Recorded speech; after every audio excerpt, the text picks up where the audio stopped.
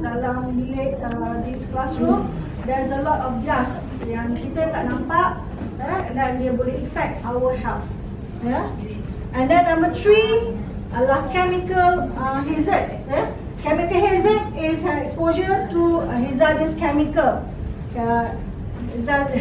Hazardous chemicals, sometimes like chemicals yang macam contohnya dekat toilets, dekat toilets yang kita pergi ada sabun, that is chemical. Battery water lagi kita. Battery water.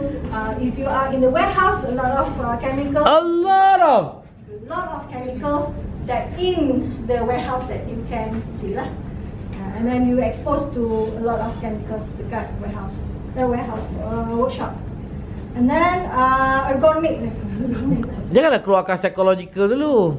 Ergonomic.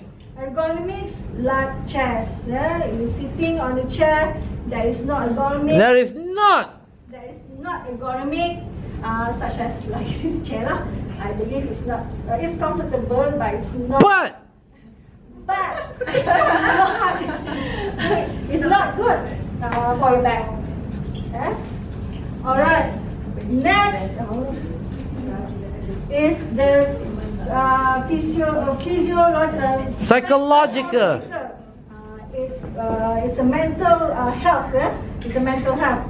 Usually, if you are as a driver, even we are all drivers, sometimes we go and dekat jalan raya bila we're involved in an accident. Or in traffic jam. We get angry. Road rage.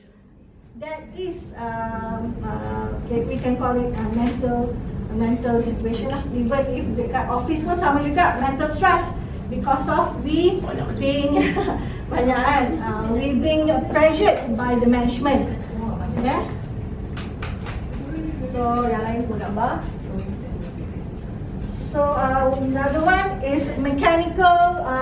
Read from your laptop. Read from your laptop. Exposure to moving machineries. It's mechanical. Mechanical usually like dekat forklift ada stack holder, stacker. Moving lah, mechanical punya moving parts.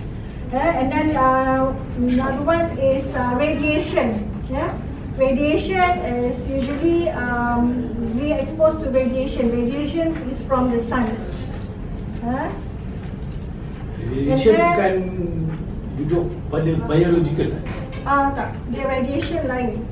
Biological bukan lain. Radioactive material.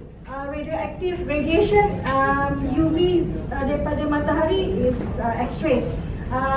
Radiation ni lebih kepada yang ada X-ray, alpha, beta, semua punya ni lah yang kita tak nampak tu. Kalau macam biological hazard tu lebih kepada udara-udara ataupun ada something yang bawa